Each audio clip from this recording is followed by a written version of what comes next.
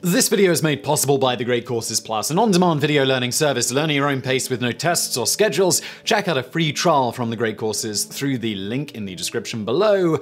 More about them in a bit. All but 2 of America's presidents have exercised the power granted to them in Article 2 of the Constitution of the United States to pardon individuals for various federal crimes. William Henry Harrison and James Garfield are the exceptions. Both died during short terms in office. Beginning with George Washington and continuing through the administration of Benjamin Harrison, the president wrote out the pardon by hand, addressing it to the recipient. Washington pardoned 16 people during his 2 terms in office, including 2 for the crime of treason for participating in the Whiskey Rebellion. Before and since his use of the pardon, the ability has been challenged by Congress, by public sentiment, and in the courts, though no president has ever had a pardon overturned. Several have been highly controversial, such as Jimmy Carter's blanket pardon of draft evaders, though Truman pardoned draft evaders after World War II, and Gerald Ford's pardon of his predecessor Richard Nixon. In the 21st century, the president's every action is highly scrutinized and dissected by the 24-hour news cycle, but prior to the late 1960s, most presidential pardons went mostly unnoticed by the general public. Here are 10 examples of presidential pardons from American history which generated considerable discussion in Congress and the press. Number 10. James Madison pardoned the pirate brothers Jean and Pierre Lafitte. In February 1815, President Madison granted pardons to Jean and Pierre Lafitte for their crimes of smuggling and piracy prior to and during the War of 1812. The brothers, both of whom it is believed had been born in France, aided the Americans under Andrew Jackson during the New Orleans campaign.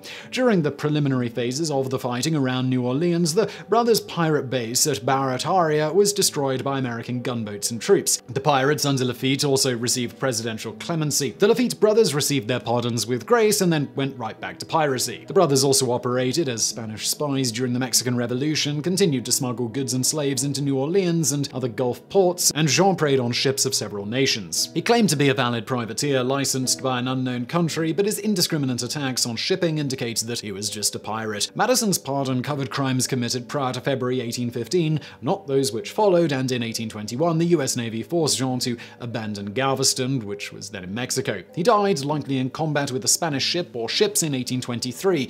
It is believed that Pierre died in 1821, probably in the Yucatan Peninsula, while spying for Spain. Number 9. Andrew Jackson had a pardon rejected by its intended recipient. In 1829, George Wilson and James Porter were charged with 6 counts of robbery of the US mail and endangering the life of the mail carrier. They were tried, convicted, and sentenced to death by hanging, scheduled for July 2nd. On that date, James Porter went to meet his maker. George Wilson did not. Influential friends lobbied the president, Andrew Jackson, to pardon him. Jackson did so, and his death sentence was reduced to one of 20 years imprisonment for one of the lesser charges. Wilson refused to accept the pardon. The refusal generated a debate over the president's power to issue pardons, and the dispute reached the Supreme Court. The court decided in favor of Wilson, reasoning that a pardon was similar to a deed and needed to be delivered and accepted in order to be valid. It is a grant to him. It is his property, and he may accept it or not as he pleases, the court ruled. Chief Justice John Marshall wrote, "We have no power in a court to force it on him." After refusing the president's clemency and prevailing in the Supreme Court, Wilson was hanged for his crimes. Number 8. John C. Fremont received a pardon after conviction by court-martial. John C. Fremont, known as the Pathfinder for his expeditions in the American West, served in California during the Mexican War and took control of the territory from the short-lived California Republic in 1846. Confused and conflicting orders from the military bureaucracy in Washington created 2 governors in California, Fremont and Stephen W. Kearny. Both had orders assigned to them as military governors, though with conflicting dates, and Kearny was superior in rank to Fremont. When Fremont disobeyed orders to submit to Kearny, the latter had him charged with mutiny and insubordination. The court-martial convicted Fremont, stripped him of his rank, and dishonorably discharged him. The court convicted him of disobeying orders and insubordination, though not of mutiny. President James K. Polk approved of the court's finding, but pardoned Fremont anyway, citing his earlier services to his country. The powerful Senator Thomas Hart Benton, Fremont's father-in-law, helped sway Polk's decision. Fremont was reinstated and restored to rank. Nonetheless, he resigned his commission as a point of honor. In 1856, Fremont, after previously serving as a senator from California, became the first candidate for president ever nominated by the Republican Party. He lost the election to James Buchanan after a particularly nasty campaign on both sides. Number 7. Brigham Young received a pardon for his role in the Utah War. Brigham Young received his appointment as territorial governor of the Utah Territory territory from President Millard Fillmore. In practice, members of the Church of Latter-day Saints dominated the legislature and courts in the territory. Church leaders encouraged the use of ecclesiastical measures rather than civil procedures to resolve disputes. Stories in Eastern newspapers sensationalized many of their practices, raising the vision of a semi-monarchic state where polygamy and religious practices replaced democratic freedoms.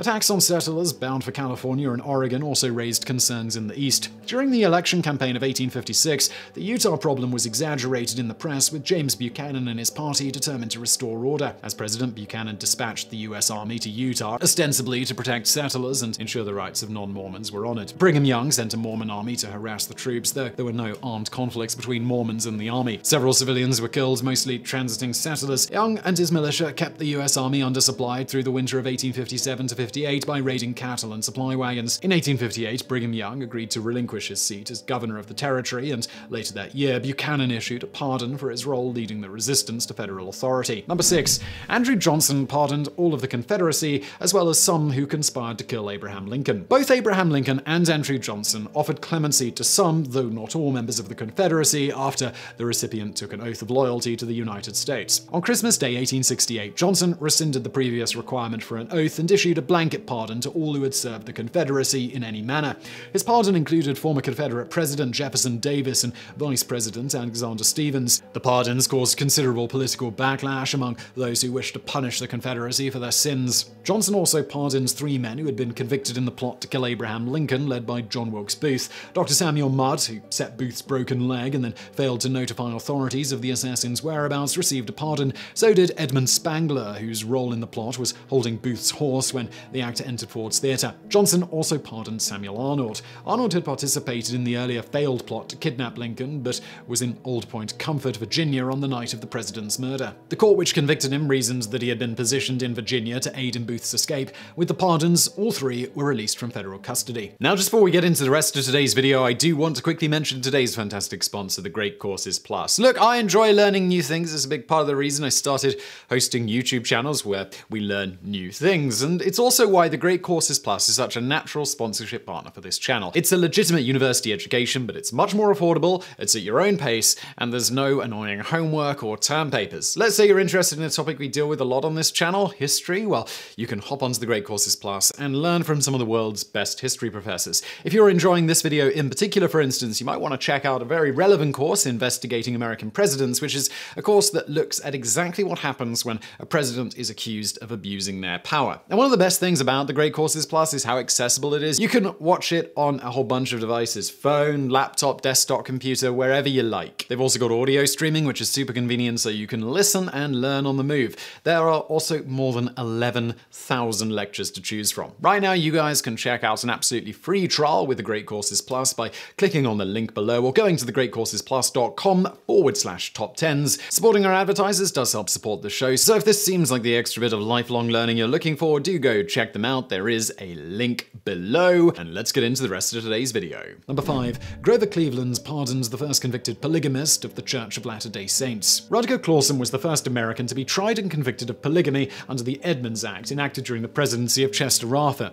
The statute survived several legal challenges, including that it invalidated marriages which had previously been legal. Clawson was prosecuted under the act in 1882. During his trial, the judge locked up one of his wives for refusing to testify against the accused. When Clawson was convicted, the judge handed down the maximum sentence defined under the law: 42 months imprisonment and a fine of $1,500, almost $40,000 today. Clawson appealed all the way to the Supreme Court, which heard his case and upheld his conviction. In 1887, Grover Cleveland pardoned Clawson, who by then had served all but a few months of his sentence. In 1893, Cleveland's successor, Benjamin Harrison, extended a blanket amnesty to all members of the Church of Latter-day Saints who had engaged in bigamy or polygamy. The pardons included more than 1,300 men convicted under the act. No women were convicted under the Edmunds Act, as prosecutors generally regarded them as victims of predatory behavior. Some, however, went to jail for contempt when they refused to testify in court. Number 4. Calvin Coolidge pardoned a German World War I saboteur and spy. Lothar Witzka, a German naval officer, escaped internment at Valparaiso, Chile in 1916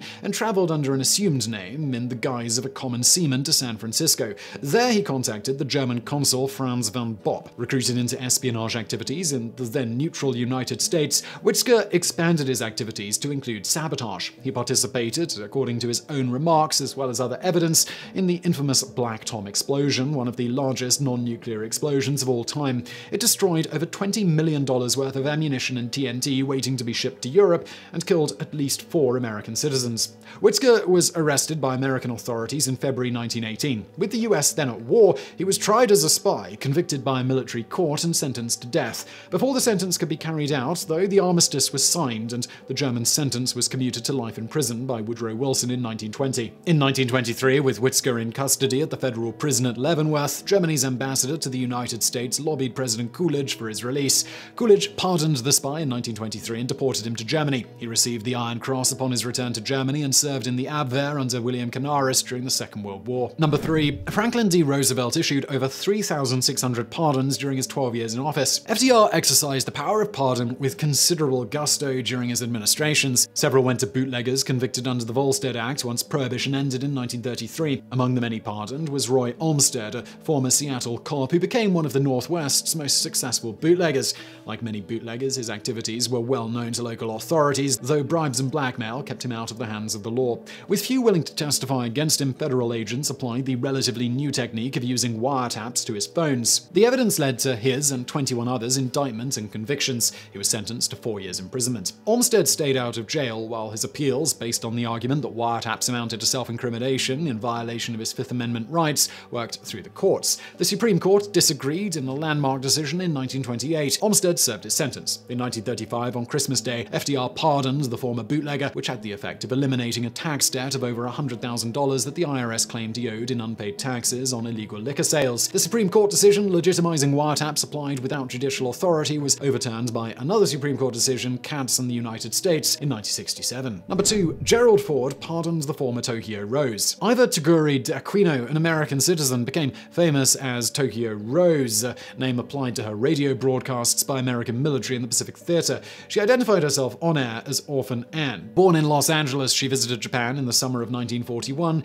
and was there when the attack on Pearl Harbor occurred later that year. According to many apologists, she was pressured into participating in the broadcasts, and once the war ended and Japan was under military occupation, she was held only briefly by US authorities. The FBI and General MacArthur's staff did not find any evidence that she had aided the Japanese war effort. She was released and returned to the United States. Once back in America, pressure to convict her grew in radio broadcasts, the press, and the emerging industry of television. Walter Winchell, a powerful influence in American society, led the charge against her. She was arrested, charged with treason, and tried on 8 specific counts. Convicted of just one, she was sentenced to 10 years in federal prison. She was the only American citizen convicted of treason as a result of activities during World War II. Paroled after serving 6 years, she lived quietly the rest of her life. President Gerald Ford pardoned her in 1977 on his last full day in office, after evidence emerged that several witnesses at her trial perjured themselves against her. Number 1. Ronald Reagan pardoned the man who was deep throat during the Watergate investigation. During the Washington Post's investigation into the complexities of the crimes known as Watergate to posterity,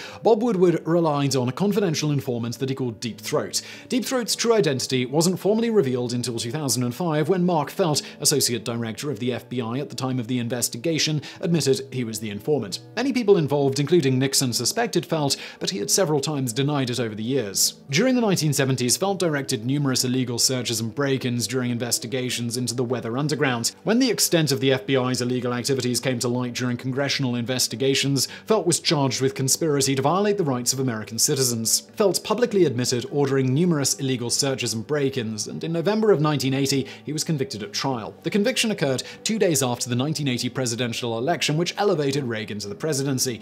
Ironically, several of the men brought down by Felt's contributions to the Watergate investigation, which began over an illegal break-in, testified on Felt's behalf. Among them was Richard Nixon. Felt appealed his conviction, which included a $5,000 fine. He faced a potential 10-year sentence in prison, but the judge ordered no time served. Before the appeal was heard, Ronald Reagan pardoned Felt on March 26, 1980, though it wasn't made public until April. When it was, Nixon sent Felt a congratulatory bottle of champagne. So I really hope you found that video interesting. If you did, please do hit that thumbs up button below. Don't forget to subscribe, and thank you for watching.